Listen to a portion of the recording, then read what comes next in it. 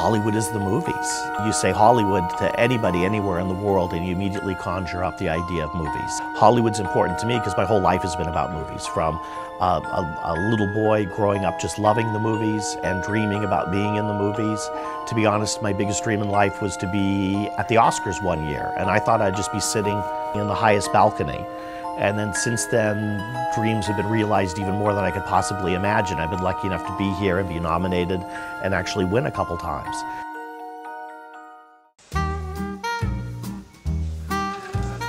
In the design of the show, I wanted everything to be about the movies. We're in Hollywood, this is the Oscars, it's the penultimate celebration of film. So what we're doing is we're turning the Kodak Theater into a fantasy movie palace. If you closed your eyes, what would be the most beautiful place you could ever imagine to see movies?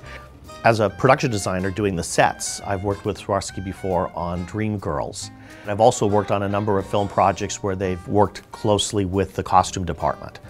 And I believe on both Chicago and 9, they added great sparkle to some of Colleen Atwood's beautiful designs. We've spent the last 2 days doing an installation on the Swarovski crystal drapes.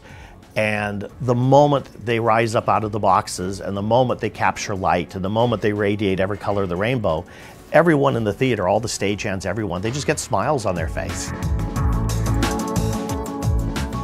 There'll be 2 beautiful porthole drapes that'll be installed in there for the entire show.